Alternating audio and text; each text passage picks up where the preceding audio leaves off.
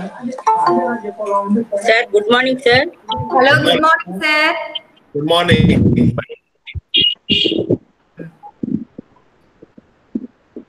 Hello, Good morning, ma'am. Good morning, sir. Good morning.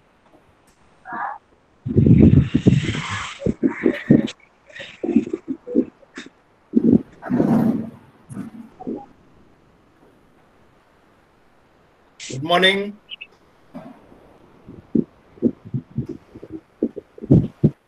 Good morning. Good morning, sir.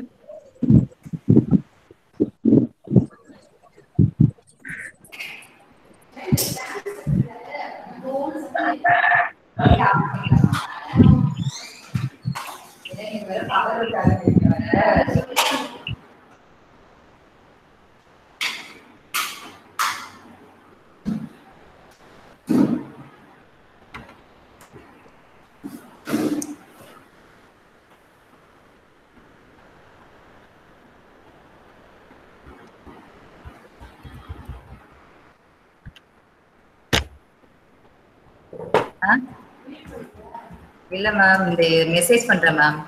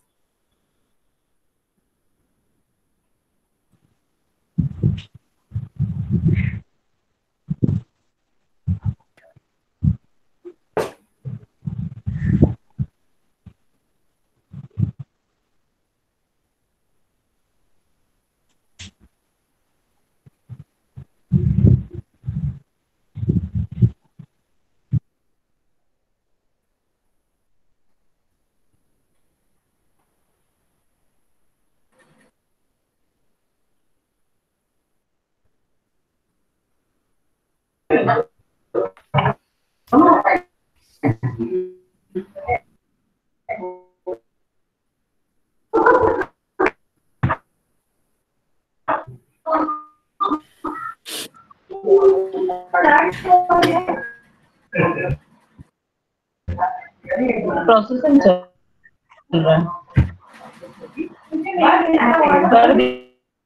করে দিই আমি।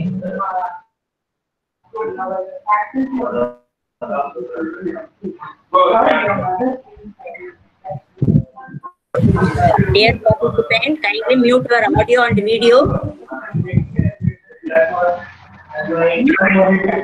Good morning, sir.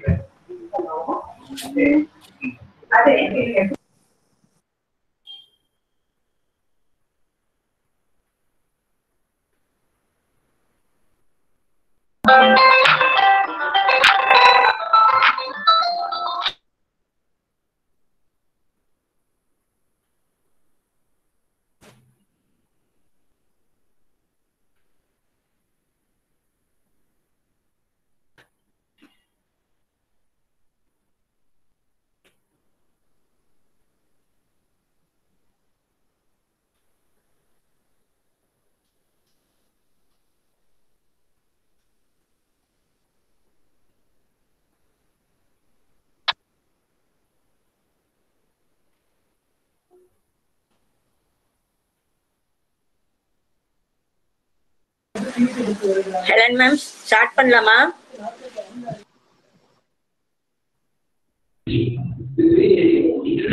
Madam. Hello. Madam. Ma'am start பண்ண சொல்லுங்க.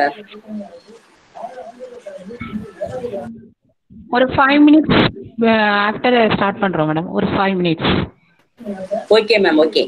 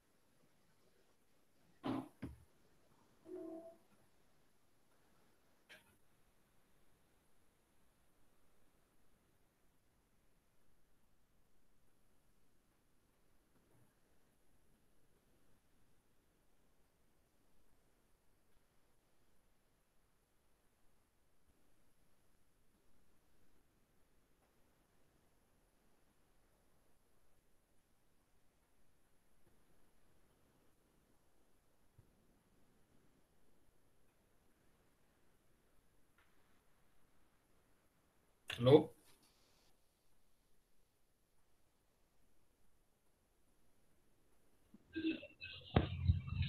Yes, sir.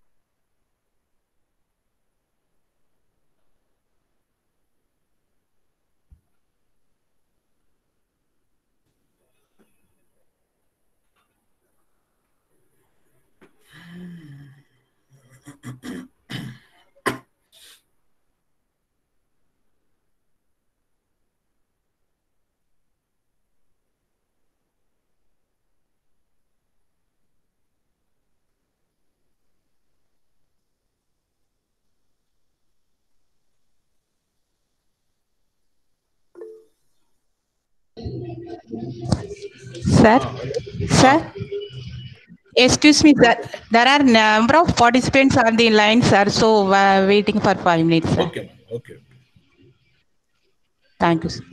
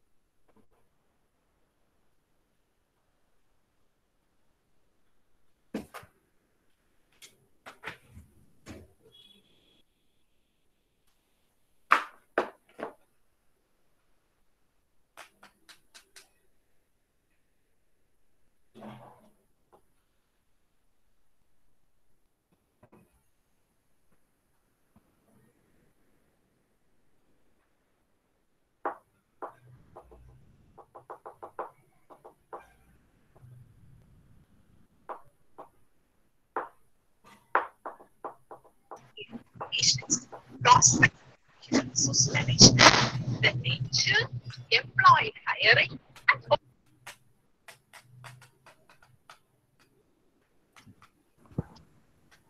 Participants, please stop presenting.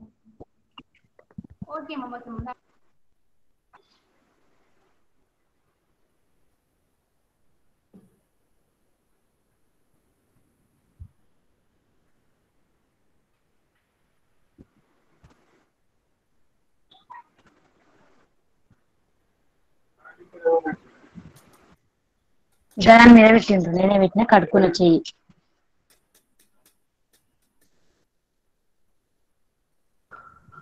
Participants, please mute your audio and video. Please stop presenting.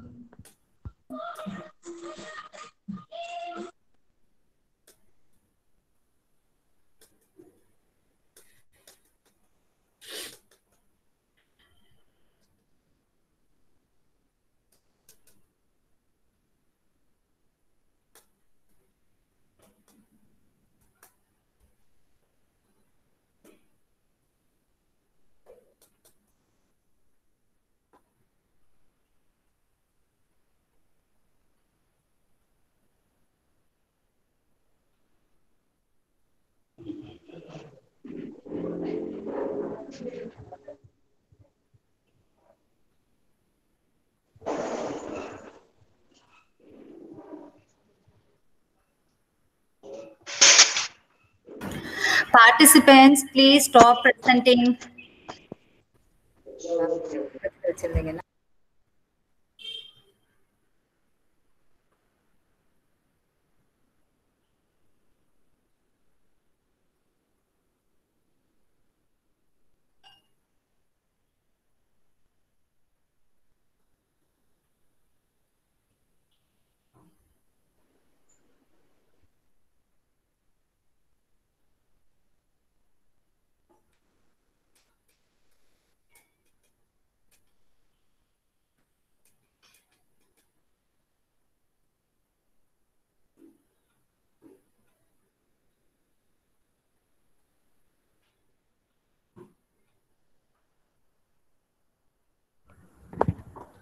Chandrakala, please stop presenting.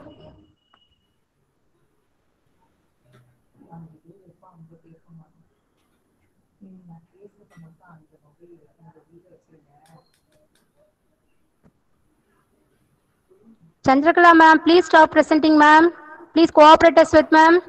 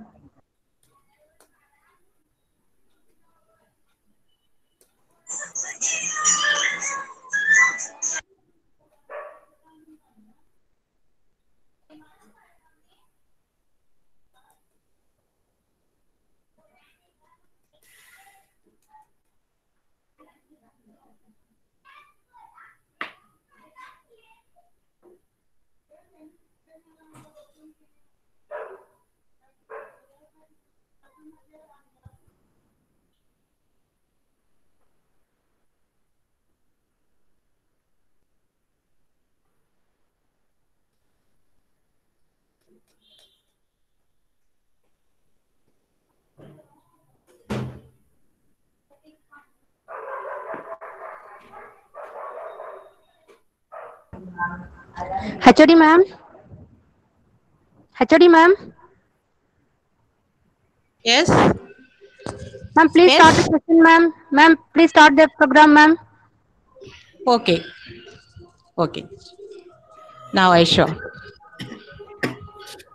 A very good morning to everyone, and thank you for joining us to the second day FDP on researchers in graph theory. The mathematician Saguntala Devi says, without mathematics, there is nothing you can do. Everything around you is mathematics. Everything around you is numbers. Yes, of course, Not only the numbers, graph theory is also related to the real life. Today we are going to learn more about graph theory. It is our privilege and honor to welcome our resource person, Dr.H.S. Ramane, Professor of Mathematics, Karnataka University. I really happy to welcome our principal, Dr. Sister Catalina. I heartily welcome our secretary, Dr. Sister Mariamal. Once again, I welcome you all the participants. Now, our colleague A. Helen Shobana introduce the resource person.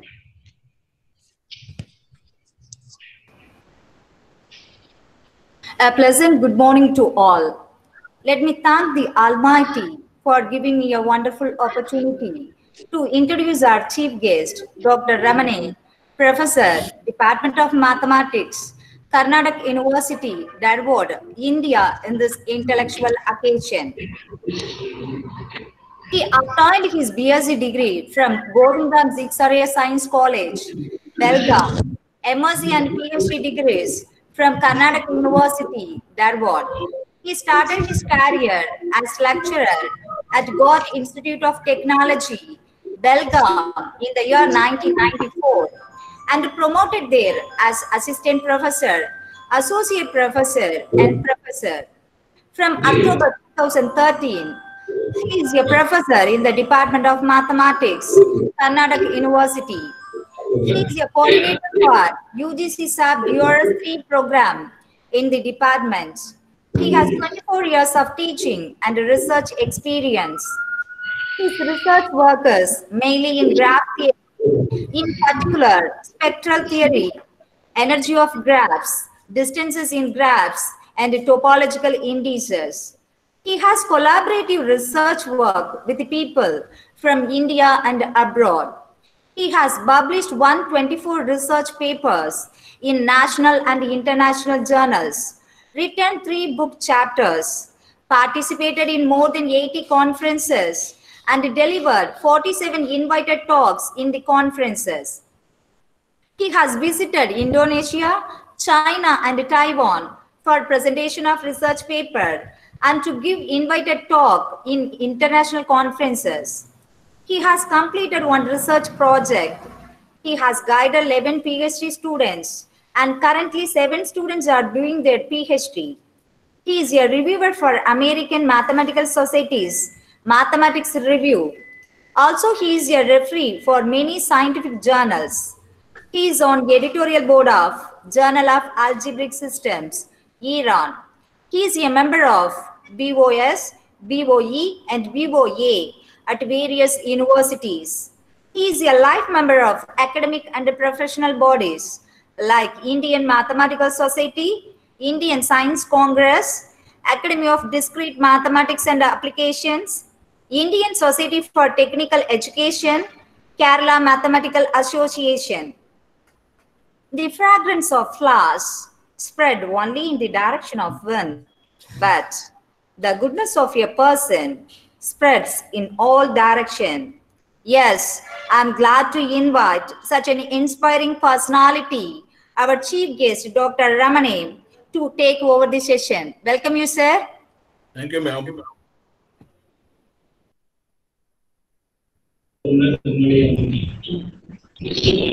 Thank you, ma'am. Now the session hand over to the resource person. Okay, I'll start. First of all, I'm thankful to the Secours College for Women to inviting me for this FDP program and giving me opportunity to share my thoughts. Especially, I'm thankful to the Helen Madam for nice introduction about me. And I'm thankful to all colleagues, the HOD of department, principal, management, and all that.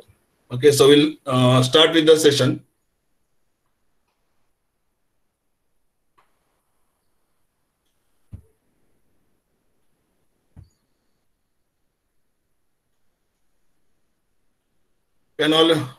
Can see this slide?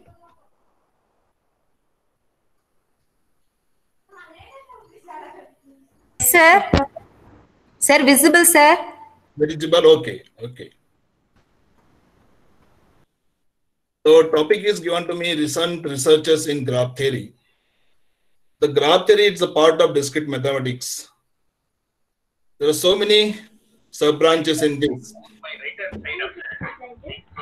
Because of its diversity to other fields like science subject, chemistry, physics, social network, transportation problems, psychological problems, and so on. This. So there are many real-world problems related with the graphs. It is difficult to cover each and every point in this short period of time. I'll just concentrate main focus only on the topological indices and based on the degrees of the vertices and the distances and a little bit about the spectral graph theory. So as you know, a graph is a mathematical structure used to model pairwise relation between the objects. So here objects will be taken as a vertices, and if there is a relation, then we can put the line between those objects. So a graph in this context is made up of vertices or nodes which are connected by edges or lines. The graph theory begins with the famous problem on Königsberg given the solution given by the Leonhard Euler. The paper written by Leonhard Euler on the 7th bridge of Königsberg, and it is published in the year 1736. And it is considered as the first paper in the graph theory. So many of you know about this, even though let me explain about here, those who are unaware about this. So there were two islands linked to each other and to the banks of Rijal River by 7 bridges. So this is a original figure. And here are the river, and these islands are connected with 7 bridges here. Okay, you can see here. So it's what we use like this. Okay.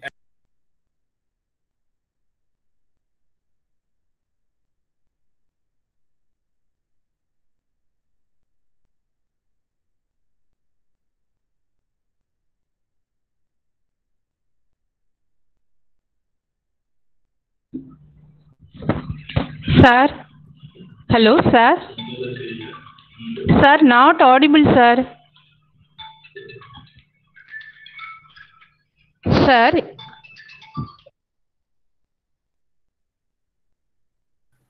Hello, sir. Now it is okay. Hello, Not audible? audible, sir. Now? Now, okay, sir. Audible? Okay, audible now? Oh, yes, sir. Yes, sir.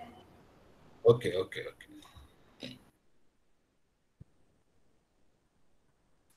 So now again I'll start. Okay, the graph theory roots in the problem of Euler's, the solution given by Euler for the Königsberg bridge problem, which is published in 1736. Okay, so there were two islands linked to each other and to the banks of the Rijal River. So here you can see in this figure, okay, the river is there and the islands are connected with the 7 bridges. Okay, so in this figure you can see here. So these two islands and these are the two banks of the river. Okay, and they are connected with the 7 bridges. So this is represented in the graph as the lands are taken as a points or vertex. Okay, and if there is a bridge between two lands, then we can put a line.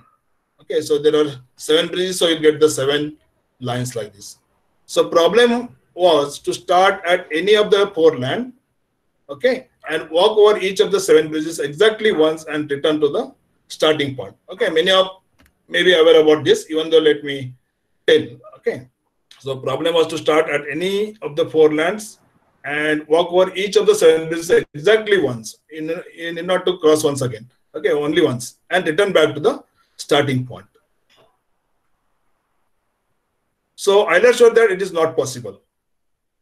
Okay, how he has shown? He has shown that any network is traversable if and only each vertex has a even degree. Even degree means the number of lines joining to that point. For example, if you take this point, so here there are 3 lines. 5 lines. So degree of this vertex is 5. Degree of this is 3. Okay. Degree of this is also 3, and this is also 3. So if each vertex has degree even number, then only it is possible. Otherwise, not possible. So in this case, it is degree of each vertex is not the even. So it is not possible to travel starting from any point and then crossing each line exactly once and coming back to the starting point. So from here the graph theory started. Okay, so perhaps he has generalized the problem and developed the criterion for the given graph to be traversal. That only I told. If degree of each point is even, then only it is possible, otherwise not. Next. Okay, just first I will begin with how the graph theory is developed and how the interest will be created, and then we'll go with the main topic. So Kirchhoff developed the theory of trees in 1847 in order to solve the system of simultaneous linear equations, which gives the current in each branch and around each circuit of electric network. For example, consider this electrical network connected with the resistance, capacitance, then battery and all that. Okay, so this network is represented in the form of graphs. Okay, so if there is a connection, nodes are there, that will be taken as a points, and if there is any resistance or capacitance, inductance or battery in between the two nodes, then we'll put the line. Okay, so this is a graph corresponding to this electrical network. Okay, then here shown that it is not required to study each and every cycle here. Just you study the spanning trees. Okay, tree means a graph without cycles. For example, here there is a 2 cycles, but here it is no cycle. Okay, there is no cycle because it is cut here. This is cut. And spanning means which covers all the points. So here this graph is a spanning tree of this. So only you need to learn or study the spanning tree, not to cover all the edges or all this. So from this, the graph theory is useful for the electrical network. So one can get how many such spanning trees are there using the other graph parameters as well as some other mathematical parameters using the graph theory. Then in 1857, Calais discovered the important class of graphs called trees. Okay, just I told, the tree is nothing but a connected graph having no cycle. There is no cycle, then it is called tree. For example, in the previous slide, this is a tree. Okay, this is a tree. So such type of structures are called trees. So here, Calais discovered that to study the enumeration of isomers of the hydrocarbons CN, H2, N plus 2 with given number of N atoms. For example, if you put N is 1, it is a methane, and if you put N is 2, it is a ethane. So like that, there are class of hydrocarbons with this chemical bond CN, H2, N plus 2. So what he has done, he related this problem of finding the number of trees with P points, okay, in which every point has degree 1 or 4. So I told the degree of a point is nothing but the number of lines adjacent to or incident to that point. So in chemistry, the structures are mostly with the degree 1 or 4, means for example hydrocarbons. Okay, so here see, if you take the degree of this point is 1, whereas degree of this is 4. In this case also, here these are the degrees 1, and whereas the degree of the carbon atoms is 4. So such structure. So how many such trees are there with P points having the degree either 1 or 4? So that is the enumeration, means counting the how many trees with given points with the given condition that degree of 1 and 4. So for that he developed the class of graphs which we call the trees. Then this Hamiltonian problem, most of you know. Okay, so the William Hamilton in 1859, he invented the gain using the regular dodecahedron for 20 points. Okay, these are dodecahedron with 20 vertices are there, and which can be labeled with the names of some cities. Okay, then here the player is challenged to travel by finding a closed circuit along the edges which passes through each vertex exactly once. Okay, so you need not to cross any point or any city again. Only once you have to go there, and you have to go to the next city. So like that you have to cover all the cities and come back to the starting point. Okay, so this dodecahedron is represented in the form of graph here.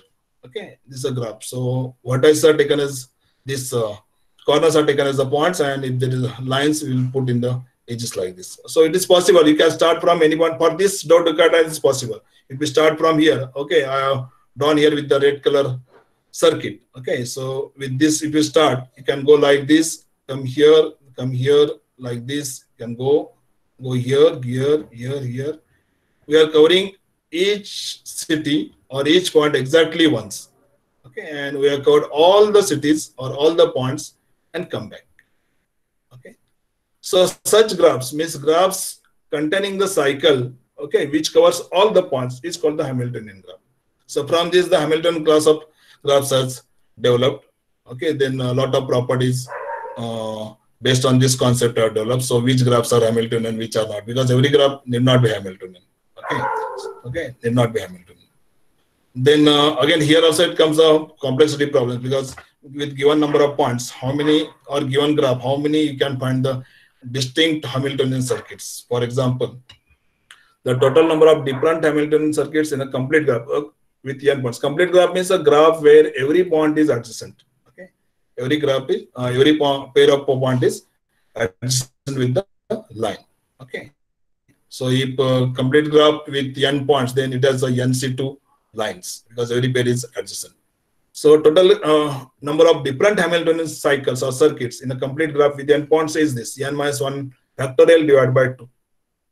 Okay, so theoretically the problem of traveling salesman problem, okay, to reduce the distance when the salesman travel from one point to other point to come back to his starting point or to his office. Okay, so to get the Hamiltonian cycle and that to be minimized, so if you put the some weight means, for example, the distance between two cities, okay, in terms of kilometers can be taken as a weight. Okay, here it is we are taking only the distance is 1 unit, but in general in transportation problem you may put here some numbers means distance between the 2 points in terms of kilometers, so that time it becomes a weighted graph. Okay, so salesman can always be that problem can be always solved by enumerating all those Hamiltonian circuits. So n minus 1 divided by 2 Hamiltonian circuits you have to find, means you have to get, then calculate the distance travel in each of that cycle, and then pick the shortest one. But it is time consuming, because even if you take n with the 10, there are so many, n means 9 factorial divided by 2. The many Hamiltonian cycles will be there.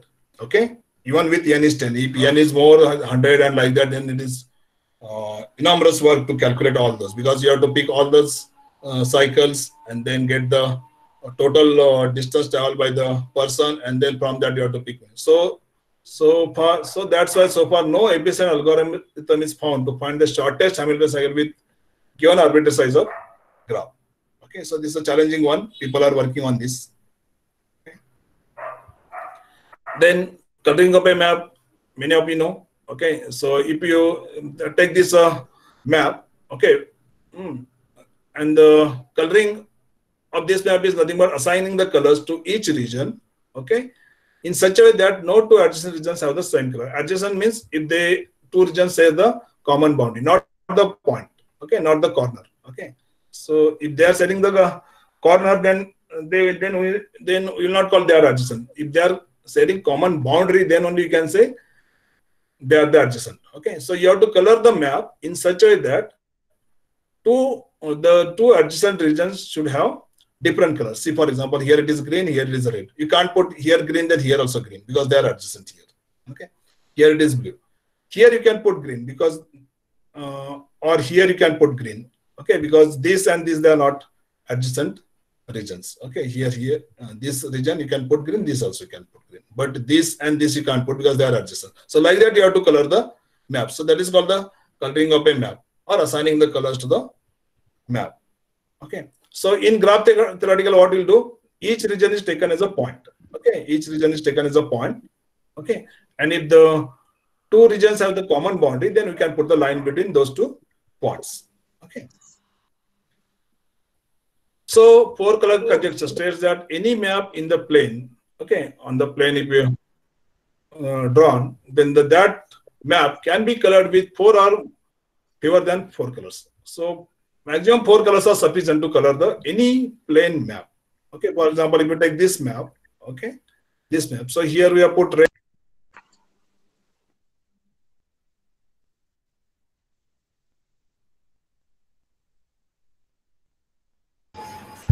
Hello, sir. Hello, sir. Sir. Hello. Hello, sir. Hello. Somebody mute him, ma'am. யாரோ அவரை mute பண்ணிருக்காங்க. Yes. Hello, sir.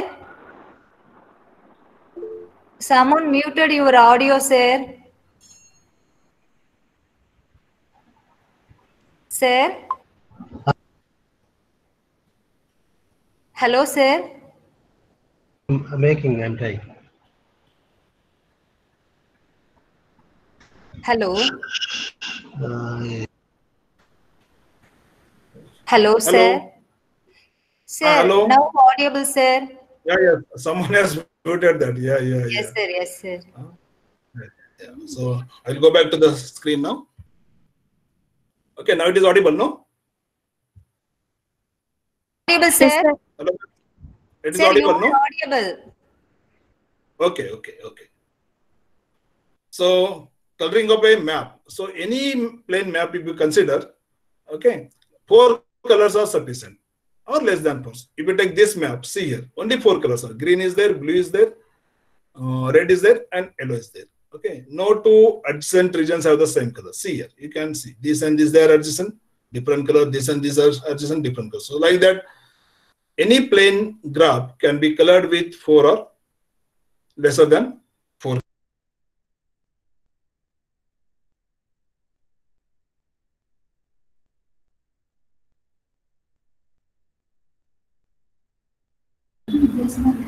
Participants, don't mute resource person's audio.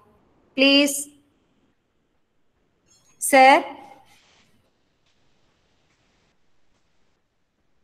Sir? Yeah. Okay. Now audible. Okay. Okay.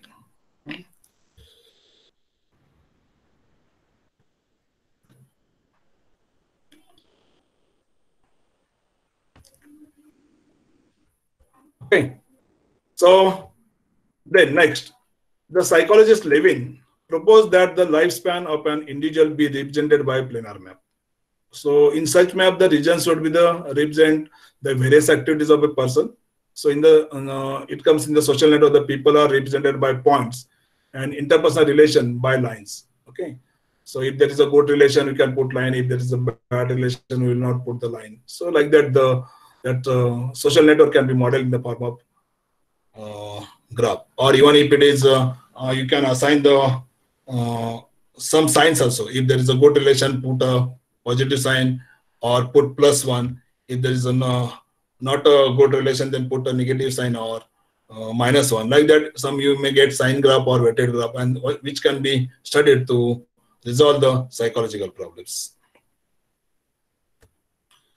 Then in the study of Markov chain in probability theory involves directed graphs, in the sense that events are represented by points, and the directed line from one point to another indicates a positive probability of direct succession of these 2 events. Okay, so in the Markov chain or in the probability also the graphs can be used, but there we use the directed graph. Okay.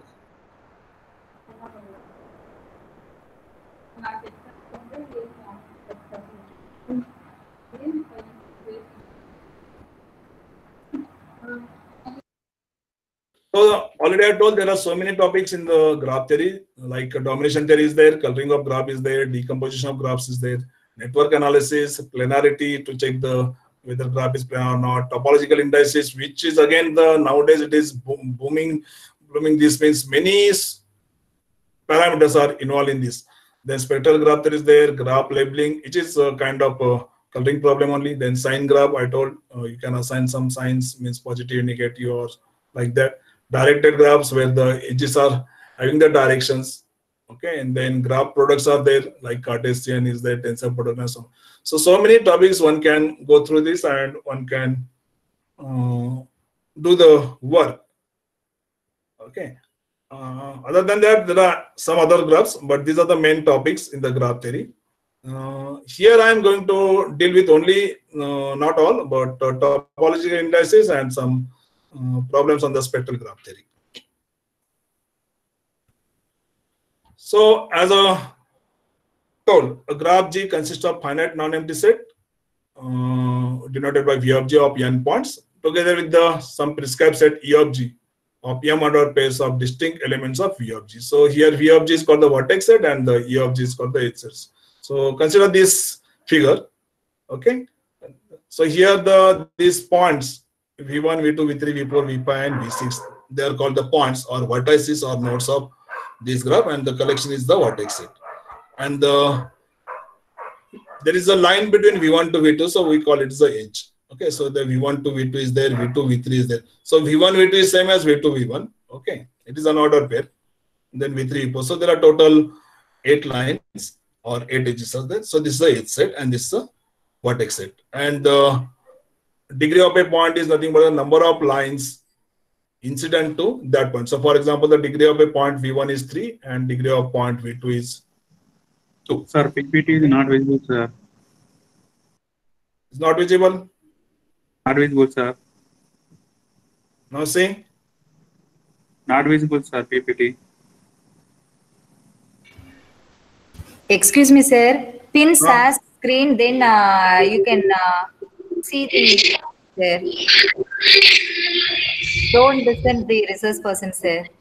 Okay, okay.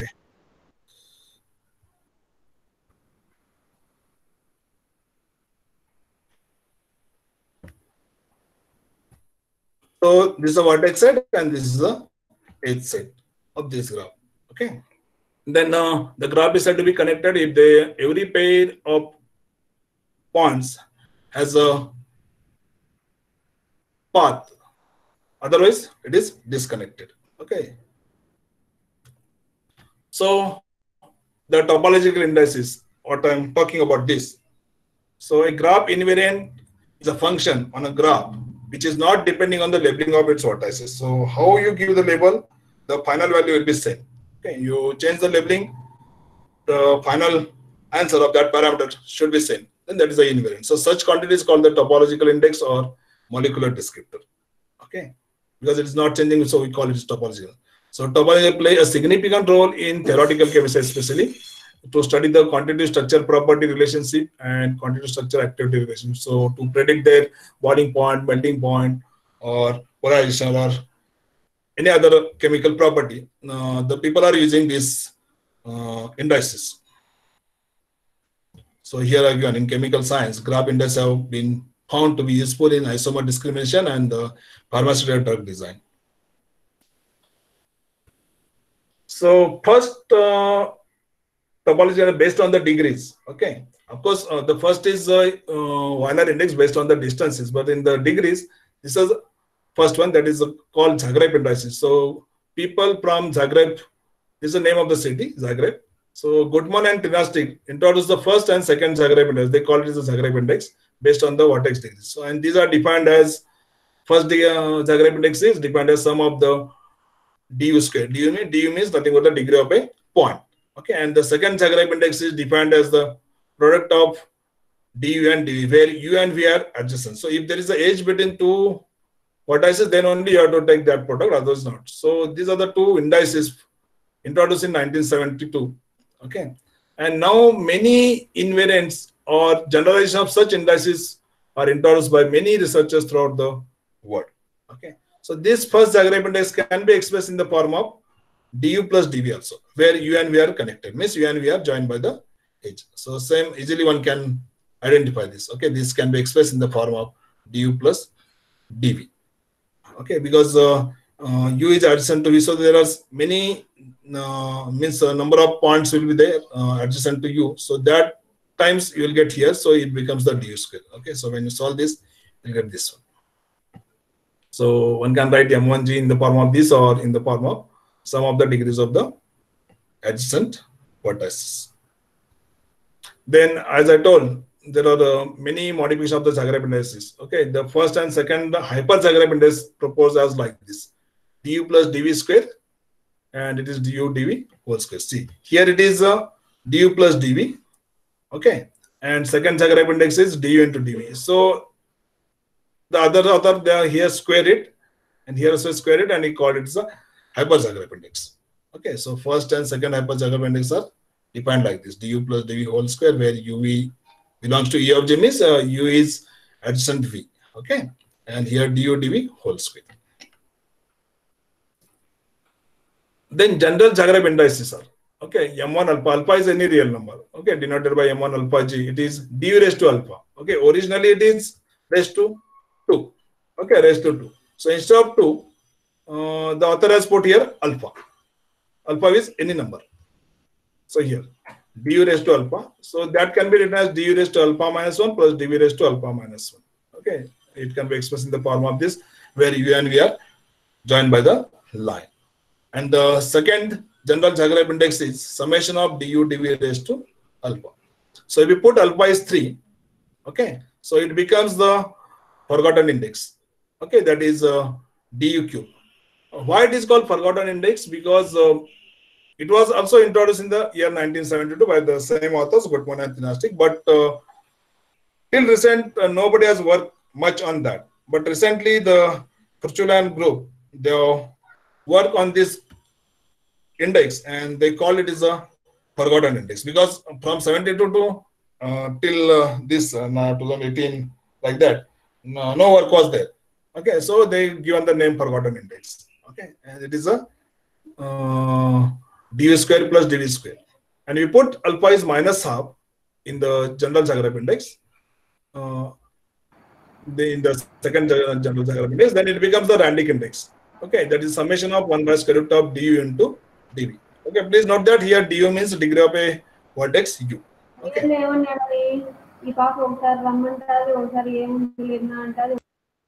Okay, so these modified general, okay, so putting different values of alphas, you can get the particular case, for example, Randic index, then you have forgotten index, and so on.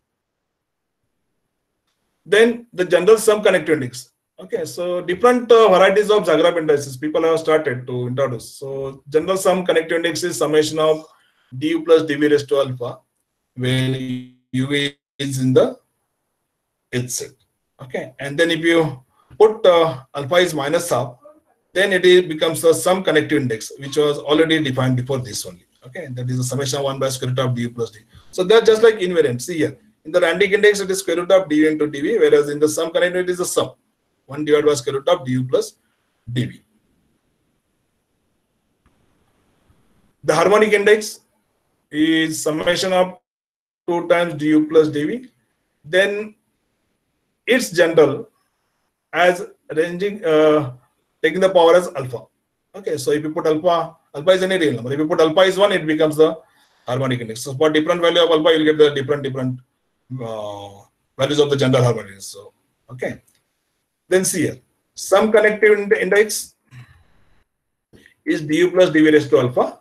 Okay, du plus dv raised to alpha. Whereas the general harmonic index is 2 divided by du plus dv raised to alpha. 2 divided by du plus dv raised to alpha. So easily one can put the relation between general sum connective index, that is chi alpha g, and h alpha g, as h alpha g equal to 2 to the power alpha chi. Okay, easily one can observe and put the relation. Then atom bond connective index is introduced as summation of square root of du plus du minus 2 divided by du plus. So du plus du minus 2 is nothing but the degree of a edge. Okay, suppose edge E as uv. Okay, so whose endpoints are u and v. Then degree of that line or degree of that edge is degree of u plus degree of v minus 2. That is degree of the endpoints minus 2. Okay, so it is degree of the edge divided by the product of the degrees of the endpoints. That is called atom bond connective index. Then geometric arithmetic index is 2 times square root of du dv divided by du plus dv. Okay, some authors they have done reverse of this. Okay, reverse of this means du plus dv divided by 2 times square root of du dv. They call it as the arithmetic geometric index. Okay, so plenty of indices are introduced. Okay, only thing is one can see how useful these indices are there. Okay, simply introducing and at least leave about the properties for the other branches, but at least this mathematical properties or mathematical relations should be good enough for such indices. Okay, then only the introducing new indices and studying the such indices are worth. Otherwise, just simply introducing it is just increasing the volume of the results, nothing else. Then reformulated Zagreb indices are okay. So here earlier I shown in the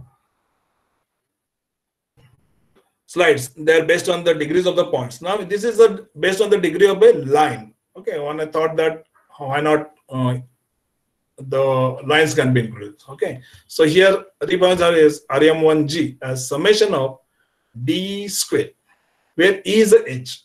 Okay, if you replace this E with the point, then it becomes the first Zagreb index. So instead of point, the line is put here. Okay, line is put. So in other words, it is nothing but the Zagreb index of the line graph of a G. Okay, Zagreb index of the line graph of G, because line graph is nothing but a graph whose points are the corresponding to the lines of the graph, and two points in line graph are adjacent if and only the corresponding lines share a common point in the original graph. Okay, so this is nothing but this reformed Zagreb index is nothing but the Zagreb index of the line graph of G. Okay, so same way here RM to G is summation of D into D dash, where E and E dash as the edges and they are incident or they share a common point. Okay, or we can call E and E dash are adjacent edges in G. Okay, so this we know that the degree of a line is degree of U plus degree of V minus 2. So if you put here and simplify, you will get that RM1G is related with the forgotten index, second Zagreb index, first Zagreb index, with the other parameter like number of lines. Okay, so RMG is f of G plus 2m2G minus 4m1G plus 4m.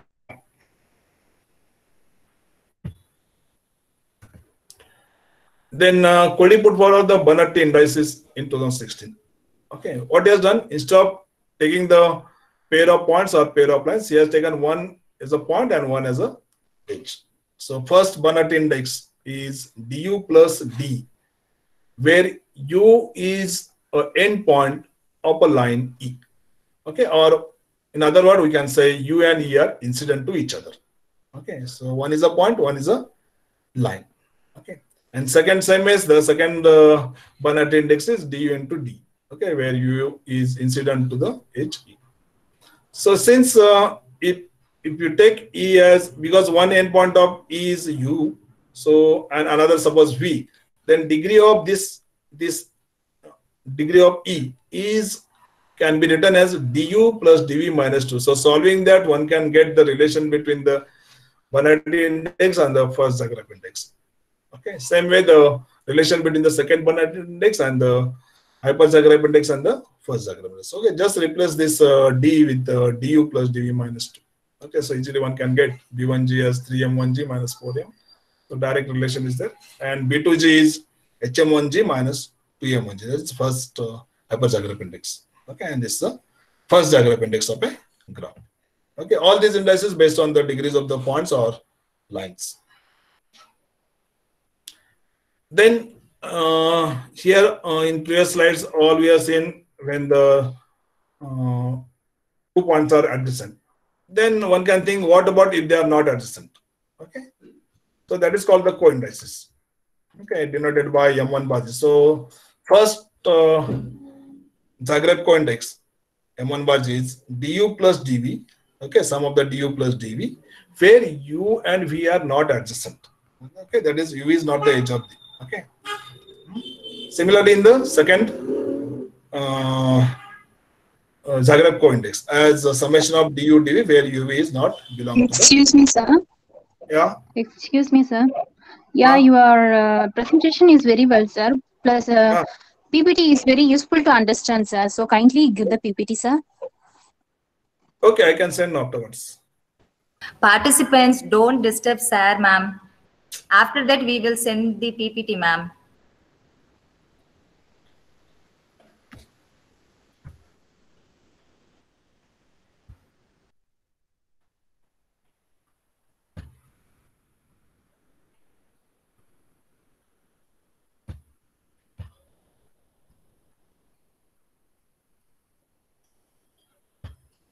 Something is happened.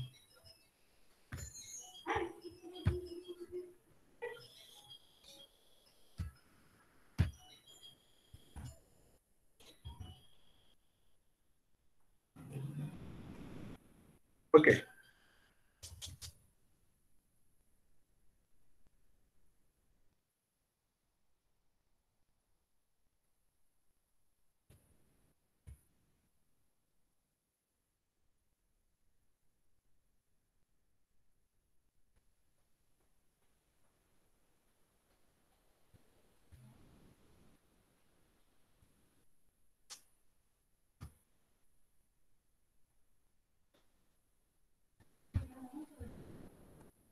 Okay, sir. Thank you, sir. You continue, sir. Sorry for the disturbance.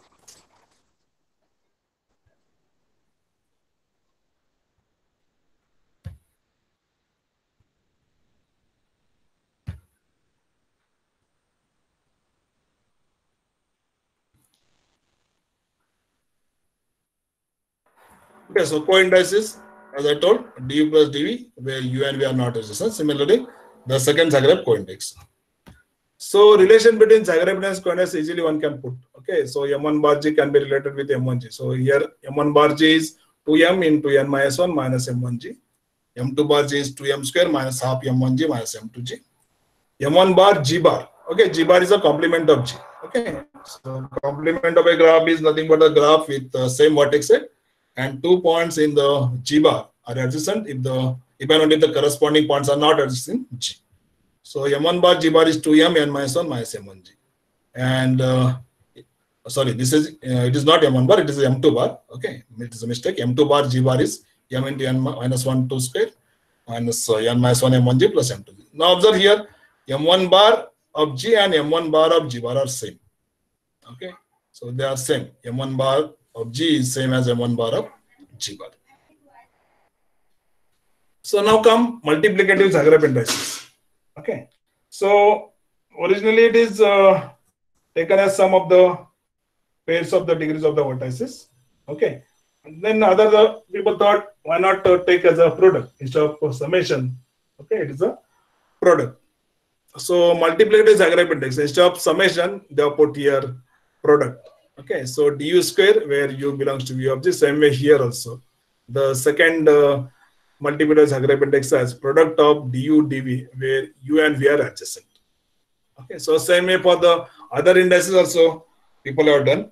Okay, for example, hyper Zagreb index or generalized Zagreb index or Randic index or general sum connective index and all that. Instead of summation, they put just product. Okay, and they obtain some properties and some relations between the indices. Okay, so there are many more degree-based indices like that. Neighborhood indices there means based on whatever I have done in the shown in the previous there, based on the degrees of the purely based on the degrees of the point or degrees of the lines. But some other variants like that neighborhood indices means some of the means based on the degrees of the neighbors. Okay, then KV indices based on the product degrees of the neighbors. Gaurav indices, Dakshani indices, Aswin indices based on the neighborhood degrees or some other parameter like that, the number of points nearer to that point than the other point, like that, based on that. Okay, then Sanskrit index, Revan index, leap Zagreb index, that is a leap means taking the second neighbor instead of taking the first neighbor, which is the adjacent. Instead of that, take second neighbor. Okay, and their degrees. Then Kodi-Vassar indices, Albasha index. This is based on the difference between the degrees. Okay, in the Zagreb index, we are taking the du plus dv. Okay, sum of the degree of u plus degree of v. Okay, instead of that, here it is taken as a sum of the du minus dv within the modulus sign. Okay, so sum of the du minus dv where u and v are connected, or take co-indices where u and v are not connected and all that. So there are many such indices are there. Okay, and so many work has been done based on the degree-based indices.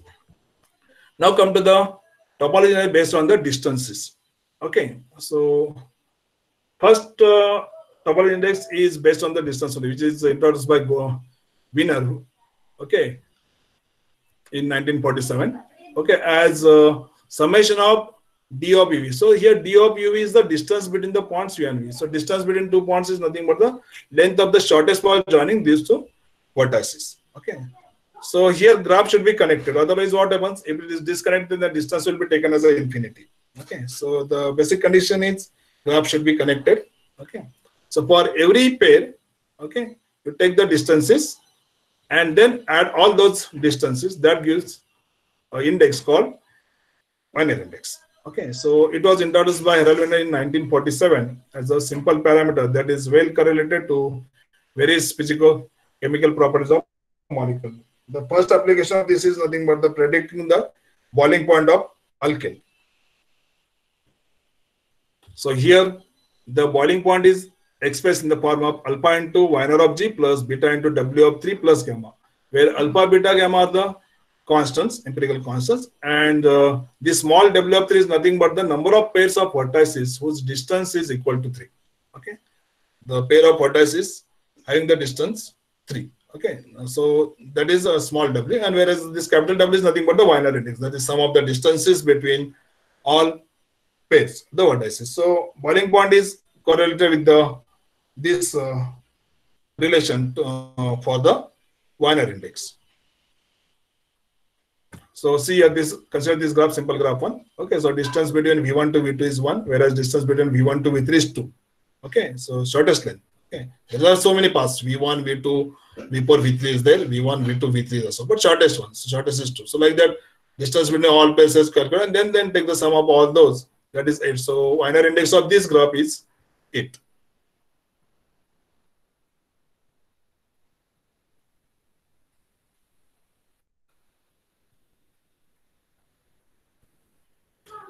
So same way, one can think to get the indices for the standard graphs. For example, the Wiener index of complete graph is n into n minus 1 by 2, because in the complete graph, every pair is adjacent. Okay, and there are if with n points there are nc2 pairs. Okay, and every pair is also total distance is n into n minus 1 by 2. Then Wiener index of a complete bipartite graph. Okay, bipartite graph is a graph whose vertex set can be partitioned into two sets, say V1 and V2, such that every line has one point in V1 and another point in V2. So those graphs are called bipartite graphs. So complete means having the partite set as V1, V2, and every point of V1 is joined to every point of V2.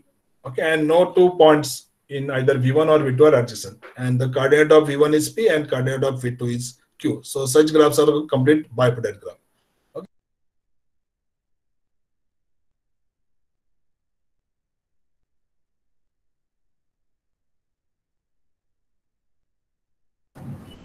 Hello, sir. Hello, sir. Hello, ma'am. Okay, sir. Someone muted your audio, sir. That's why, sir. Okay.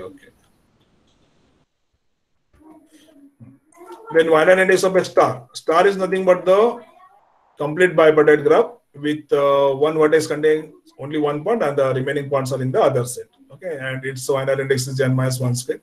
The Wiener index of a path Pn. Okay, so path is a graph with n points having exactly 2 points with degree 1 and remaining are with degree 2.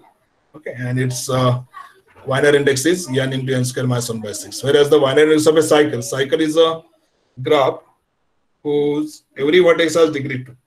Okay, where n is more than equal to 3.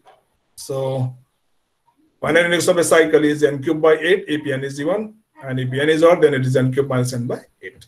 Okay. And then for any graph G, the Wiener index lies between the Wiener index of complete graph and the Wiener index of Pn. Okay. So here Wiener index of complete graph is n into n minus 1 by 2, whereas the Wiener index of Pn is n into n square minus 1 by 6. So for any graph, any connected graph with n points, the Wiener index lies between these two values, n into n minus 1 by 2 and n into n square minus 1 by 6. Okay.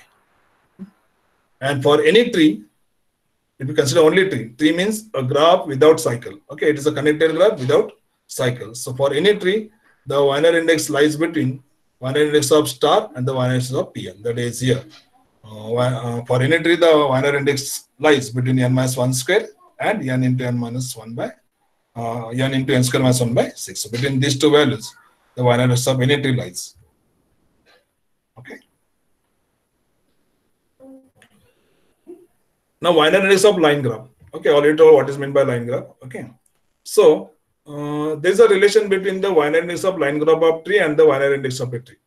So for any tree, the Wiener index of its line graph is expressed as a Wiener index of tree minus nc2, that is n into n minus 1 by 2. Okay, so looking to this relation, we can see that the Wiener index of L of t is not equal to Wiener of t. Okay, they are not the same.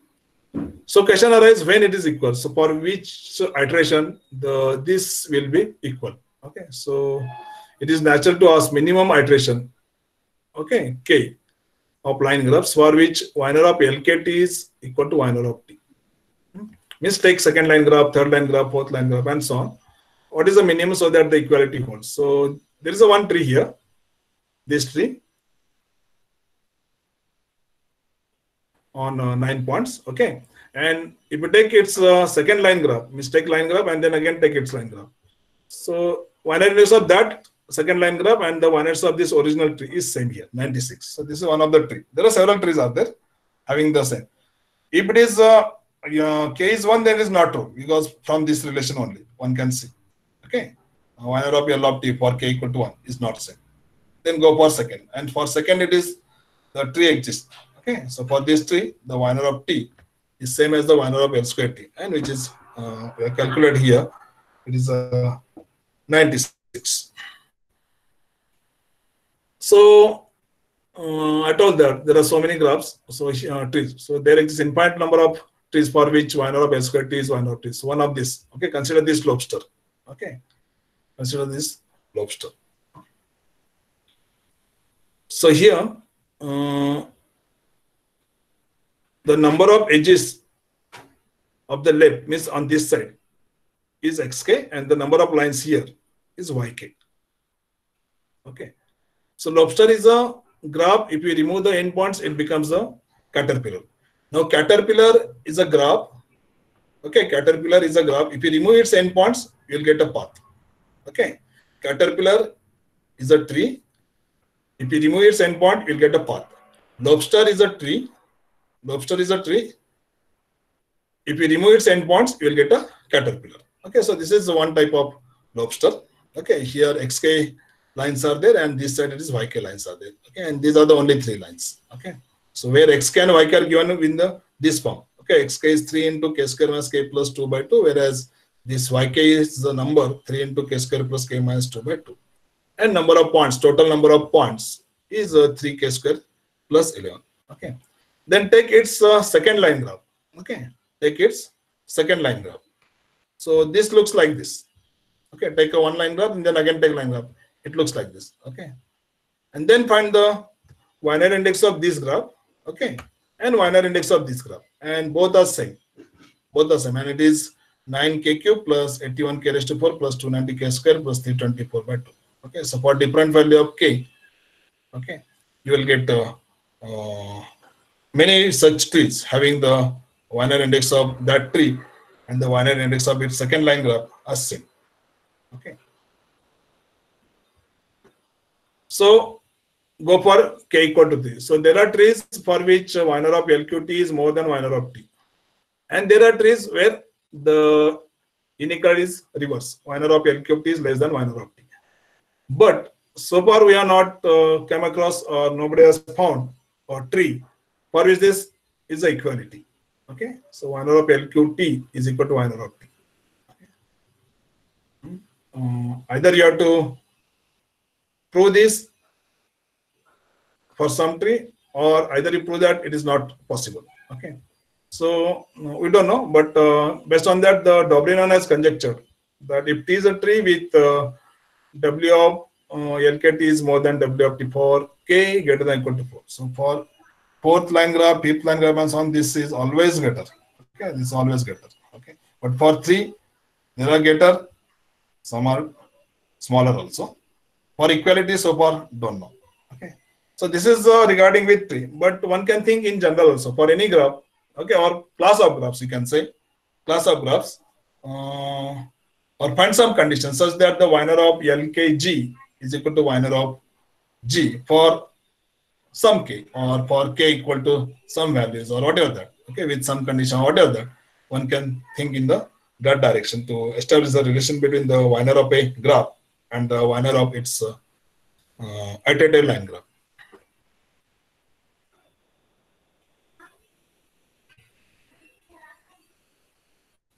So same can think for the other graph parameter also. Okay, not only minor. Some other graph means Zagreb index is there, atom bond connected index is there, hyper-Zagreb index is there, harmonic index is there.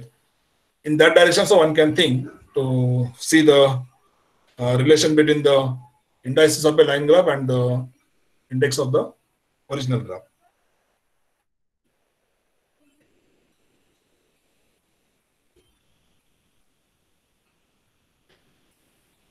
Then Harar index, it is just the reciprocal of the distances. Okay, sometimes it is called the reciprocal distance index also. Okay, in the Wiener index we take the sum of the distances between the all pairs. Here we take the sum of the distance reciprocal of the sum of the distance. Sum of the reciprocals of the distances. Okay, so Harar index is sum of 1 divided by d of uv for every pair or every subset containing 2 points of vertex. So here this is a graph. So distance between v1 v2 is 1, so it is 1. Distance between v1 v3 is 2. Okay, so you can write here 1 by 2. Distance between v1 v4 is 2, so 1 by 2. Then v2 v3 is 1, so 1 by 1 is 1. Similarly 1 1 1, so total it is 5. So this is a Harar index, or sometimes it is called the reciprocal distance index. So here also since here we are taking the reciprocals of the distances, so naturally the Harar index is always less than equal to Wiener index. Equality holds only when the graph is a complete graph, because in the complete graph every pair is adjacent, so their distance between any pair is 1, and if you take the reciprocal is also 1. Okay, so Harar index and the Wiener index of a complete graph is same. Okay, but for other graphs it is not the case. Okay. So here Harar index of complete graph is n into n minus 1 by 2. Same way the Harar index of complete bipartite graph with coordinate sets is p and q is pp minus 1 by 4 plus qq minus 1 by 4 plus pq. Harar index of star is n plus 2 into n minus 1 by 4. Harar index of a path on n points is 1 plus n to summation of 1 by k. K starts from 2 to n minus 1. There is 1 by 2 plus 1 by 3 and so on up to 1 by n minus 1. And the Harar index of a cycle is expressed in the form of 1 plus n sum of 1 by k. K is 1 to n minus 2 if n is even, and for n is odd it is n into sum of 1 by k. K starts from 1 to n minus 1. So what are the properties studied for the Wiener index? One can go for the Harar index. So people are many people are working on this. Okay, and they have established the good relations or good mathematical expressions with this index and the other properties of the graphs. So here we observe that any edge addition will increase the Harar index. Okay, so as the edge is added, the distance between the pair of points is decreases. Okay, because length will be smaller and smaller as you go on add the lines. Okay, so since the Harar index is a reciprocal, so Harar index increases. Okay, and if you delete the edges, then the distances increases. Okay. As the distances increases, since it is a reciprocal, the Harar index decreases. Okay, so with this observation one can see if U and V are the non-adjacent points of a connected graph G and E is the edge, then Harar index of G plus UV, that is non-adjacent, so add line, it is always more than Harar index of the original graph. And if you remove the line, okay, if you remove the line, it is less than the Harar index of G.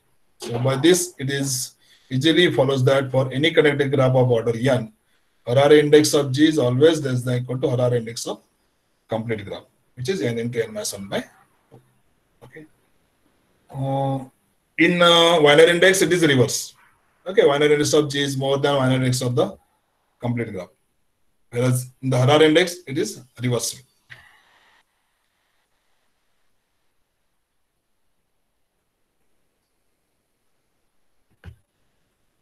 So if small d is denoted with the diameter, diameter is nothing but the maximum distance between any pair in the graph. That is called the diameter of a graph.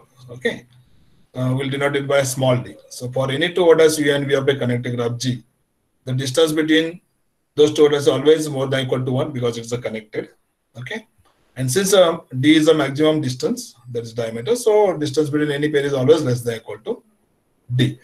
So hence for any connected graph G of order n and having diameter d, the Harar index of that graph lies between these two quantities, that is n into n minus 1 by 2d and n into n minus 1 by 2. And equality holds if and only the corresponding graph is a complete graph. Otherwise, strict inequality.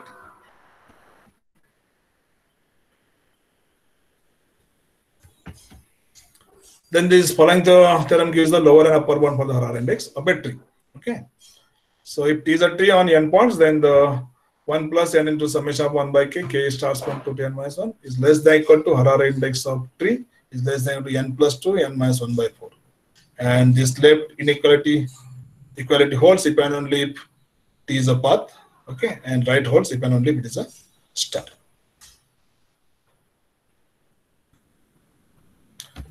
Now status connective indices. This we have studied.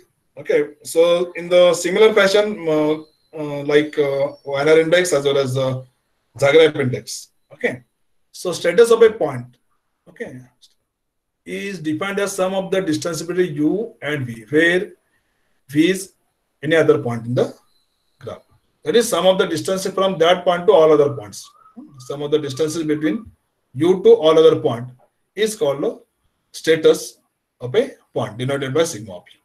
Okay, so Wiener index can be expressed in the form of status of a point. Okay, so this is the original definition, sum of the distance between uv, okay, for every pair of u and v. So that can be expressed as half into sum of status of u, okay, where u belongs to v of g. So we are defined status connective indices of a connected graph G as denoted by S1G. It is sum of the status of u plus status of v. In the Zagreb index, it is the degree of u and degree of v. Correct? Here, instead of degree, we have put here status, and we call it as a status connective index for every edge uv. And similarly, the second status index is summation of sigma of u into sigma of v, where uv belongs to e of g. Okay. Then similarly, we can define for co-indices, so status co-indices. If uv is not in e of g, okay, then we call it the status co-indices. So consider this graph.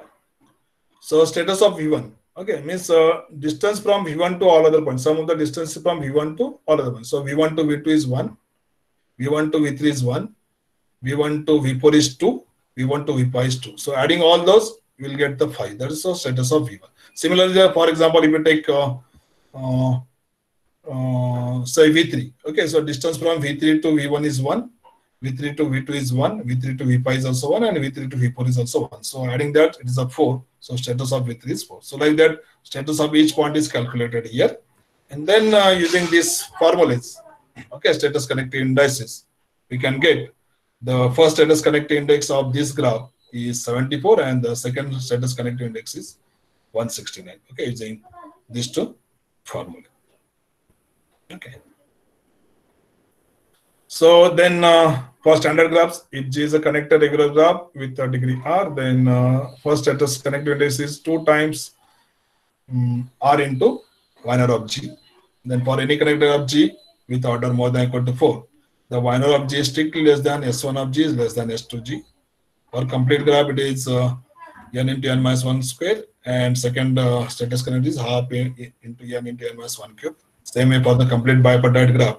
The first status index is PQ into 3P plus 3Q minus 4, and the second is PQ 2 into P plus Q minus 1, P plus Q minus 2 plus PQ.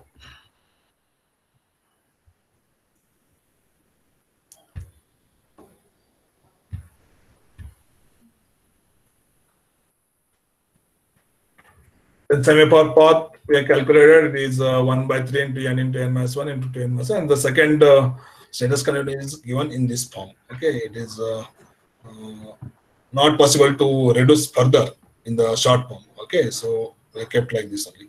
Then for the cycle Cn, the first status connective index is n cube by 2 if n is even, and n into n square minus 1 by 2 if n is odd.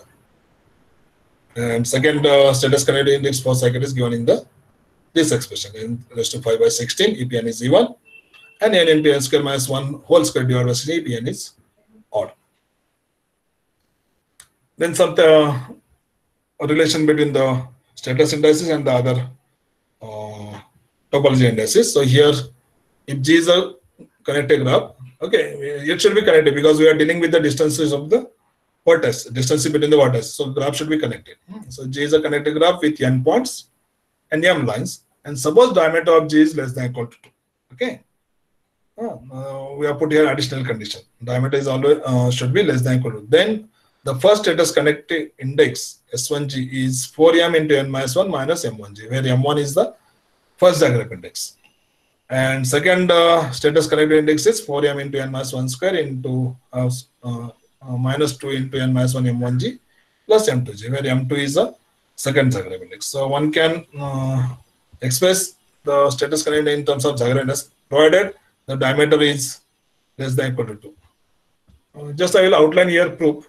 Okay, since diameter is less than equal to 2, so each vertex u, okay, the status is du plus 2 into n minus 1 minus du. That gives 2n minus 2 into d, because this point u is adjacent to du points, so degree of a point, plus remaining point has distance 2 because diameter is less than equal to 2. Okay, so remaining points, how many remaining points?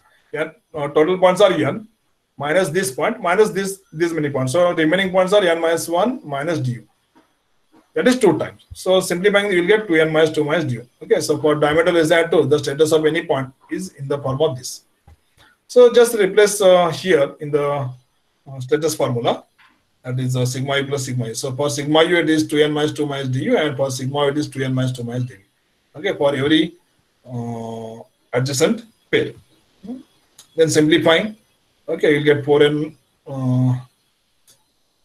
minus 4. Okay, that comes, so it is over the all lines, so it is 4m into n minus 1 minus you'll get this du plus dv, and this du plus dv for every adjacent pair is nothing but the first Zagreb index. So easily one can get the this relation.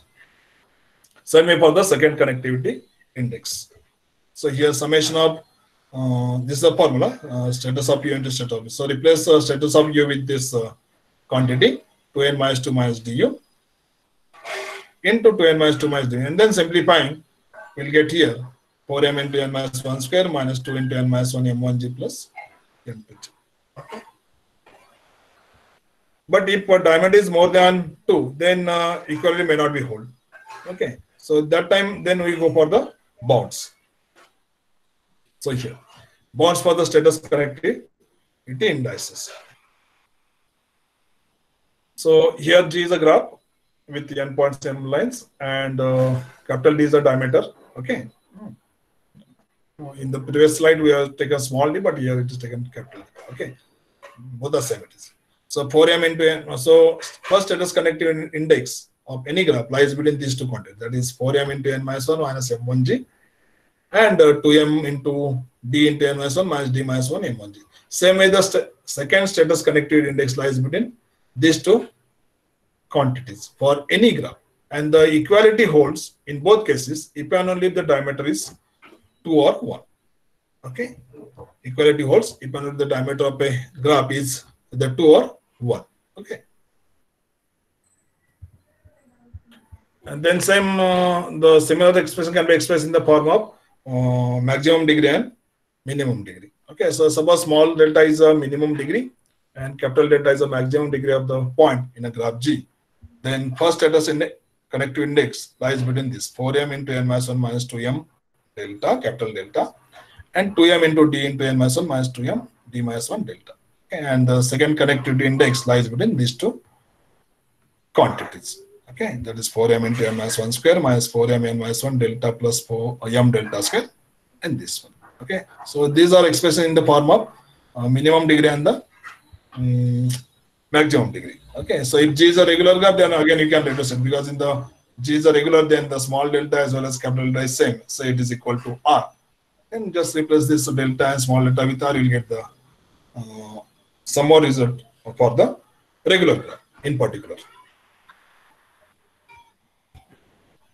So as I told, just like Zagreb co-indices and other co-indices, we are defined as status co-index. Okay, so status co-index defined as will denote by S1 bar. Okay, that is status of U plus status of V, where U and V are not in the H set. That is U and V are not connected, or means not joined by the H. And the second status co-index is product of the status of U and status of V for every non-adjacent pair. Okay, for every non-adjacent pair. If it is adjacent, then it is a status index. Non-adjacent, status co-index. So here is the relation between the status indices and the status co-indices. Okay, so S1 bar G is 2 into n minus 1 WG, that is binary index, minus S1G. And S2 bar G is 2 times WG square minus half into sum of status of U square minus S2G.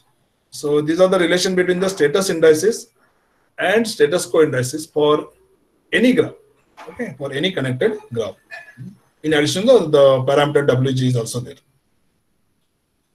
So if you know the S1G and WG, one can get the S1 bar. And if you know the S1 bar and WG, S1 bar and WG, one can get the S1G from this expression. Then for diameter less than or equal to 2, the S1 bar G is expressed in the form of co-indices, these Zagreb co-indices. So S1 bar G is 2 into n minus 1, n into n minus 1 minus 2m minus m1 bar G. And S2 bar G is given in this form, okay, in the form of Zagreb co-indices. Okay, so the purpose of introducing the such indices to study the chemical properties of the molecules. So we are introduced here status indices, and we are studied the this one boiling point of the hydrocarbons. Okay, so correlation between the boiling point of benzene hydrocarbons and the distance based indices of the corresponding. So these are the selected molecules. Okay, there are 21. Okay, they are the, so here molecular graph is how it is taken as, if suppose there is a carbon bond, carbon atom, then it is taken as a vertex.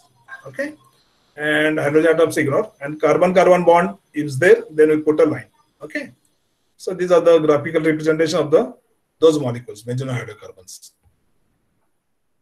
Already the other people are taking this data for the other indices. Okay, maybe eccentricity index and then general Zagreb index and all of that. So we also are testing our indices, that is status indices for these molecules. So here we have calculated, these are the hydrocarbons, this listed here in this figure, 1 to 10. So for each molecular graph, we have calculated this. So boiling points are, it is available in the literature. Okay, we have taken that data. Then we have calculated S1 for each hydrocarbon, S2 also. This is a eccentric index. Okay, same way as Zagreb index, we write summation of the degree of U plus degree of E.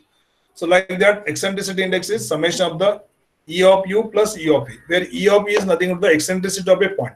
Okay, eccentricity is the farthest distance from U to all other vertices. So index, okay, which is sum of the distances between all pairs of the points. Okay, so this data is calculated here, continue here up to 21 hydrocarbons, and then we have put the correlation between these indices and the boiling point. Okay, so scatter plot is there. This is a plot between the boiling point and index S1. This is a boiling point and index S2, boiling point and Xi1, that is first eccentricity index, and boiling point of Xi2, that is a second eccentricity index, and boiling point and Wiener index. Okay, so these are the scatter plots obtained by using these data. Okay, and linear models are expressed in this form. Okay, so BP is boiling point, is equal to 255.612 plus or minus this here plus 0.06 plus or minus 0.004 S1. Okay, so like that, S2, Xi1, Xi2, and W. Okay, sorry, these boiling points are expressed in the linear combination of S1, S2, Xi1, Xi2, W. And the corresponding correlation coefficients are given here. So correlation coefficient from, one can see from here, or one can calculate between S1 and boiling point is 0.968, between S2 and boiling point is 0.916, between Xi1 and boiling point 0.927, and between Xi2 and boiling point is 0.826. Similarly, the correlation coefficient between Wiener index and the boiling point is 0.904.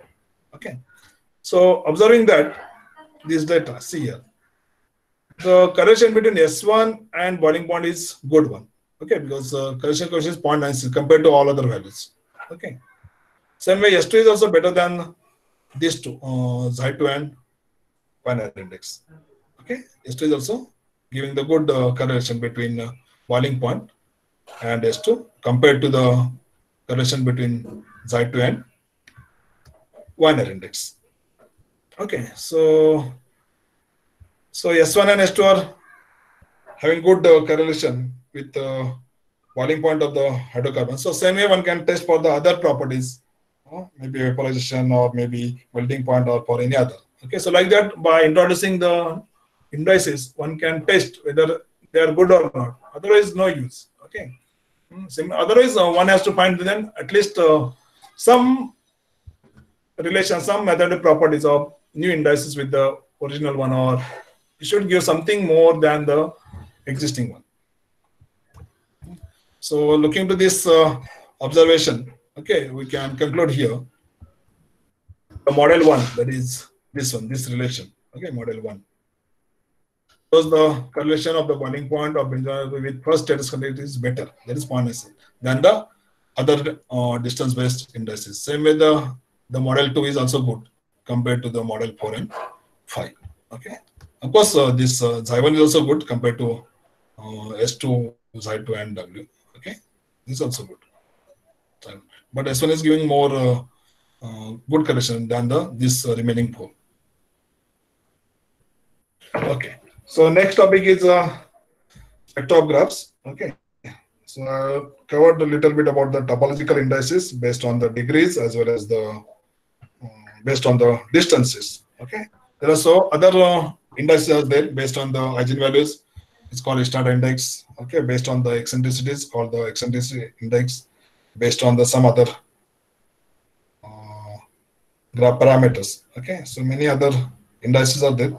Okay. One can think on this direction. Now come to the spectrum of graphs. Okay, this is also a big, vast topic developing from the algebraic graph theory. Okay, having a lot of relations with the other branches. Okay, so just overview about spectra and some little bit about the graph energy. So many of you know adjacency matrix. Okay, it is a matrix of order n. Okay, if suppose graph is a graph with n points, then corresponding matrix adjacency matrix is of order n cross n, in which the ijth entry aij is 1 if the vertex vi is adjacent to vertex vj, otherwise 0. Okay, so if there is a line, we put 1, otherwise 0. Diagonal elements also 0. Then the characteristic polynomial of this matrix, okay, that is a determinant of lambda I minus a of g, is denoted by phi of g lambda. We call it as a characteristic polynomial of a corresponding graph, where I is the identity matrix. Then eigenvalues of ag, okay, we'll denote it by lambda 1, lambda 2, lambda n. Okay, they are called the eigenvalues of a graph G, and their collection is called the spectrum of G. So if lambda 1, lambda 2, lambda k are the distinct eigenvalues with the respective multiplications m1, m2, mk, then spectra can be written in this form. Okay, lambda means, it means lambda 1 appears m1 times, lambda 2 appears m2 times, and so on, lambda k appears mk times. Okay, sum of these all m1, m2, mk is nothing but the number of points. m1 plus m2 plus mk is equal to n. That is number of points in a graph. So consider this graph whose adjacency matrix is shown here. Okay, see, between V1 to V2 there is a line, so we have put 1 here, whereas V1 to V3 there is no line, so it is 0. Okay, so like that, this 0 matrix is constructed. That is the adjacency matrix, and its characteristic polynomial is lambda raised to 6 minus 9 lambda raised to 4 minus 4 lambda cube plus 12 lambda square. And the eigenvalues of this or roots of this equation, okay, 3, 1, 0, minus 2 with multiplications 1, 1, 2, 2. That is 3 appears 1 times, 1 appears 1 times, 0 appears 2 times, and minus 2 appears 2 times. Okay. So since the order of a graph is n, so there are n eigenvalues. Okay, it is a easy observation. Okay, because matrix is n cross n, and since diagonally entries are 0, okay, so trace of a matrix is 0. So trace of a matrix is nothing but the sum of the eigenvalues. So sum of the eigenvalues is always 0 in a this adjacency matrix. Okay, so see here 3 plus 1, that is 4, plus 0 minus 4. So you get total 0. So sum of the eigenvalue is always 0 because of test of a matrix. For a complete graph, okay, the incomplete graph, every pair is adjacent. So when you take the characteristic polynomial, okay, or characteristic matrix, that matrix, characteristic matrix of a complete graph, it looks like this, and the characteristic polynomial is determinant of that. So you get all minus ones except diagonal. Diagonal it is lambdas. Okay, so one can subtract first row from the all other rows and then add the second to last column to the first one. You will get this matrix, this determinant. Okay, and so it is upper triangular form. Okay, so its polynomial is, or it can be reduced as lambda minus n minus 1. Okay, into lambda plus 1, how many times? N minus 1 times. Okay, so this is a characteristic polynomial of complete graph. So eigenvalues are n minus 1 and the remaining are minus 1. So this minus 1 appears n minus 1 times. So spectra of complete graph is this, n minus 1 and the remaining eigenvalues are minus 1. Okay. So easily, just by elementary operation, we get the spectra of a complete graph. Okay. Same for the complete bipartite graph we can get. For that we use this determinant relation. Okay, if determinant of M is non-zero, that is M is non-singular matrix, then the determinant of this block matrix M and PQ is determinant of M into determinant of Q minus P M inverse N. Okay, M should be non-singular. So for complete bipartite graph, okay, the characteristic polynomial is a determinant in this form: lambda IP minus JP cross Q minus JQ cross P lambda IQ. Okay, IP IQ are the identity matrices, whereas J is a matrix whose all entries are equal to 1. Okay, J is a matrix when all entries are equal to 1. So adjacency matrix of complete bipartite graph can be expressed as a block matrix as 0, here J, and 0. So determinant gives this form. So using this relation, okay, M and PQ, we can get here lambda raised to P into determinant of lambda IQ minus J lambda this identity matrix by lambda and J. Okay, then multiplying and simplifying we'll get this. Okay, so this is nothing but diagonal will get lambda square minus P and the all other entries, because it is a matrix of whose all entries are 1, you'll get minus P. So again, using the elementary transformation, that is subtract first row from the remaining rows, okay, and then add the all columns starting from 2 to last one to first column, we'll get this one. So again, it is reduced to the upper triangular form, and which gives lambda raised to P minus Q, lambda square minus PQ, and this lambda square how many times? Q minus 1 times. Okay, so roots of this equation are plus or minus square root of PQ, and the remaining are 0. Okay, so there are two roots non-zero, which is square root of PQ and minus square root of PQ, and remaining are 0. So spectra of the complete bipartite graph is given in this form.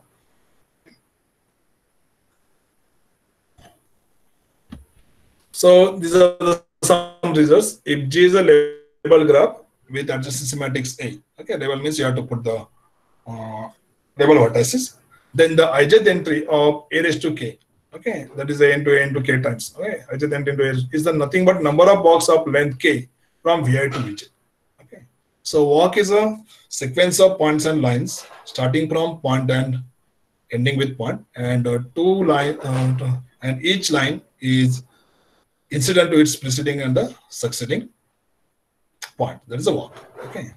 So if you take the diagonal entry, ith entry in the A square, is nothing but the degree of a point. And if you take the diagonal entry, ith entry in the A cube, it is nothing but twice the number of triangles containing that point. So we can see here. Okay, this is a graph. Okay, this is a graph. Its adjacency matrix is this. Okay, V1 to V2 there is a line, so 1, V1 to V3 there is no line, so 0 and so on. Okay, so this is a square, a cube. Okay. Now observe. As per this, the ijth entry in a raised to k is the number of walks of length k. Okay, so here, if you take here, so this is the number of walks of length 2 from V1 to V3. Okay, number of walks of length 2. This is a k, so 2 from V1 to V3. So V1 to V3 there is only one walk. Okay. Same way here, V2. So number of walks of length 2 from V2 to V2. Number of walks of length 2 from V2. There are 3 walks. See, V2 to V1 and come back. So V2 to this is one walk. This is another walk. Then V2, V3, V2. This is third one. So there are 3 walks of length 2 from V2 to V2. Then here, this gives number of walks of length 3 from V1 to V2. Okay, this number. So there are 3 walks of length 3 from V1 to V2. So V1 to V2. So 1, 2, 3. Then you can go 1, 2, 3. This one, and then 1, 2, 3. So there are 3 walks of length 3. Okay. So in general, in AK, the ijth entry is number of walks of length k from Vi to Vj. So again, if these are the eigenvalues, then as I told, sum of the eigenvalue is nothing but the trace of a matrix. So it is 0. Sum of the eigenvalue of a square. Sum of the squares of the eigenvalue is 2m, because the diagonal entries are degrees of the vertices. Okay, so degrees of the vertices. So sum of the degrees of the vertices is nothing but the 2 times number of lines. So you get 2m. Okay, and the sum of the lambda I cubes. Okay, so this gives the number of triangles. Okay, of means number of walks of length 3. Okay, from Vi to Vi, considering this. So you get sum of lambda I cube is 6 times t, where t is the number of triangles in a graph. So this is a good result, that if lambda is the eigenvalue of any bipartite graph, then minus lambda is also its eigenvalue. Okay, so as we have seen in the complete bipartite graph, okay, square root of PQ is the eigenvalue, so minus of that is also its eigenvalue. So for any graph, any bipartite graph, lambda is the eigenvalue, then minus lambda is also its eigenvalue. Okay, then lambda, all eigenvalues lies between the negative of the maximum degree and the positive of the maximum degree. Okay, so if G is a regular graph, then eigenvalues lies between minus R and plus R. Same way, if G is a regular graph, then its maximum eigenvalue is R. Okay, so R is one of the eigenvalue which is a maximum. Okay, and if it is connected, then only one such eigenvalue is there in the graph. So this is a characteristic polynomial. Suppose it is written in this form: lambda raised to n plus a1 lambda raised to n minus 1 plus a2 lambda raised to n minus 1, so on. Okay, so for each I, the number minus 1 raised to ai is the sum of those principal minus of a which have I rows and I columns. Okay, sum of the principal minus, okay, of a which has I rows and I columns. Thus, diagonal elements are 0, so a1 is 0. The non-zero principal minor with 2 rows and 2 columns is of this form. Okay, in the any zero matrix. Okay, or this 2 with 2 rows, 2 columns with non-zero value is this, and its value is minus 1. And this is corresponding to each line. Corresponding to each line in a graph. So minus 1 square a2, okay, is nothing but minus 1 times number of lines. So a2 will be minus 1. So here a0 is always 1. Okay, a1 is 0. A2 is always negative of the number of lines. Same way A3 can be given. So there are essentially 3 possibilities of non-trivial principal minus with 3 rows and 3 columns. Okay, either this one or this one or this one. Okay. Out of these 2 has the 0 value, whereas this has value 2. Okay, this has value 2. And this is corresponding to the triangle. Okay, so if you corresponding to this matrix, if you draw a graph, you'll get a triangle. Okay, So this is corresponding triangle. So you get minus 1a cube. A cube is 2 times t. Okay, because 2 is the value of this matrix, this determinant. So 2 times. So this gives a3 equal to negation of the 2 times number of triangles. Okay, so a4 and a5 is obtained, but remaining coefficients are so far not expressed with the property of a graph. Okay, it is not known. Then this is a Sachs theorem. He has expressed the coefficients in the form of a subgraphs of a graph. Okay, so this is a characteristic polynomial with coefficients a0, a1, a2, and so on. So coefficient ai can be expressed as summation of minus 1 to the power r of h into 2 to the power c of h, where h belongs to this hi. This hi is nothing but the set of subgraphs with I points, okay, whose components are either lines or cycles. Okay, it is a set of graphs with I points whose components are either lines or cycles. Okay, R of h is the number of components and C of h is the number of cycles in that h. Okay, so I'll explain with the example. See, consider this graph. We have to find the characteristic polynomial of this graph. Okay, so with 2 points, the subgraphs are these. Okay, means all lines. Then with 3 points, these are the subgraphs of this. These graphs are these. Okay, the graph should be contains either lines or cycles. So these are the subgraphs with 3 points.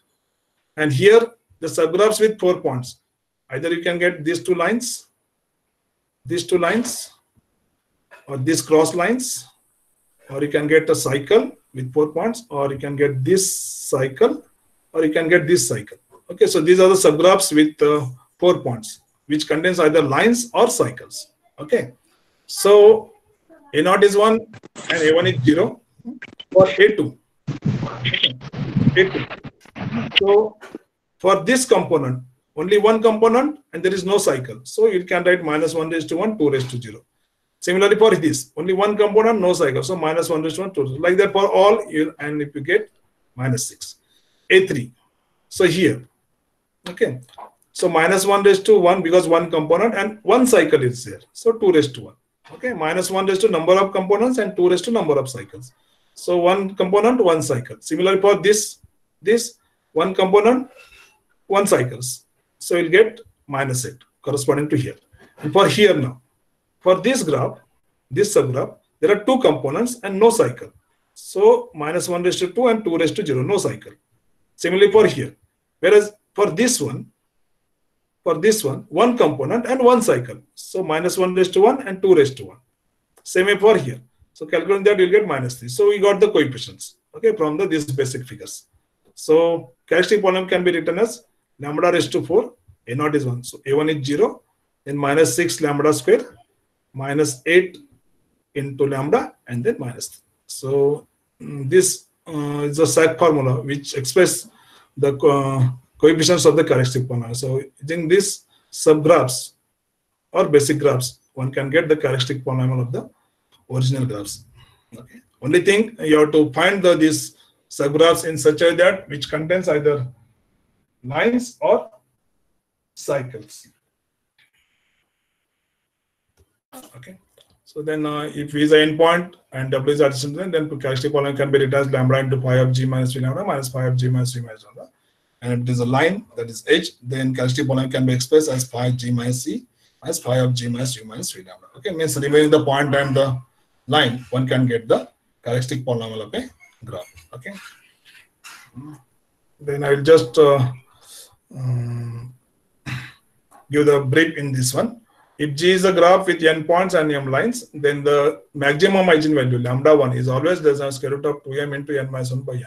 So this can be proved using the Cauchy-Square inequality. We know the Cauchy-Square inequality as sum of ai bi whole square is less than sum of ai square into sum of bi square. Okay, so take here ai is 1 and bi is lambda I. So you'll get here sum of lambda I square is less than equal to n minus 1 to sum of bi square. Okay. Now this it should be it is I is not I starting from 2 p.m. Okay, I starting from 2 p.m. So it is you'll get n minus 1 here. So sum of lambda is 0. So you'll get here minus lambda 1 square. And sum of lambda square is 2m. So you'll get here 2m minus lambda. So simplifying this, we'll get lambda 1 is always less than square root of 2m into n minus 1 by n. This is a complement of a graph. So adjacency matrix of a complement graph is J minus I minus A of J. J is already told. It is a matrix whose all integers are equal to 1. Okay, this is identity matrix and this is adjacent. And eigenvalues of identity matrix are all ones. Okay. Suppose eigenvalues of AG are lambda 1, lambda 2, lambda n.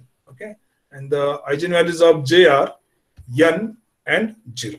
Okay. So from that relation, one can get the eigenvalues of G bar as n minus 1 minus r and minus lambda minus 1. Okay. If you know the eigenvalues of graph G, then you can get the eigenvalues of G bar, provided G is a regular graph using this relation.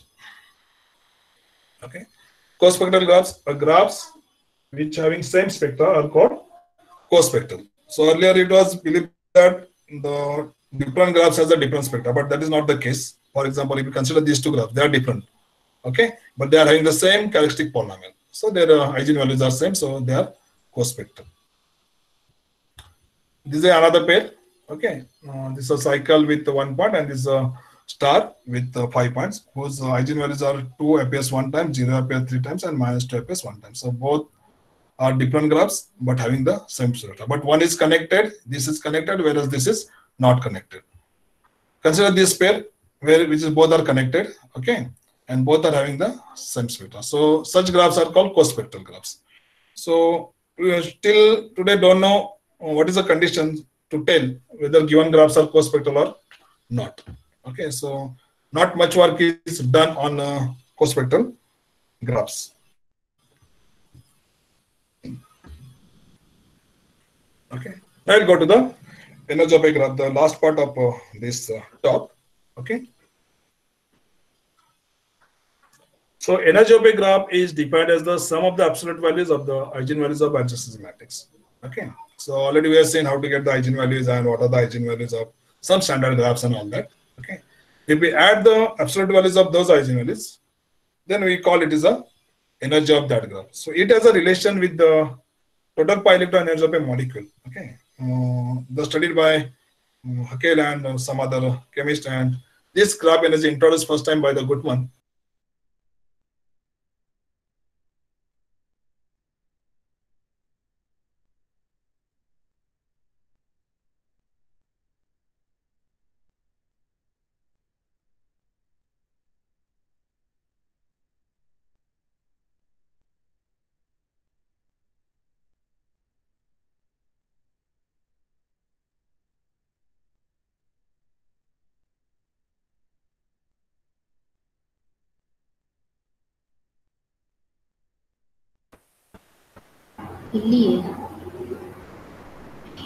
Hello, sir.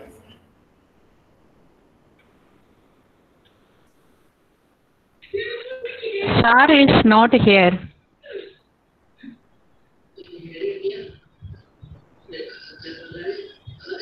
Sambat Kumar sir, stop presenting. Sambat Kumar sir, stop presenting.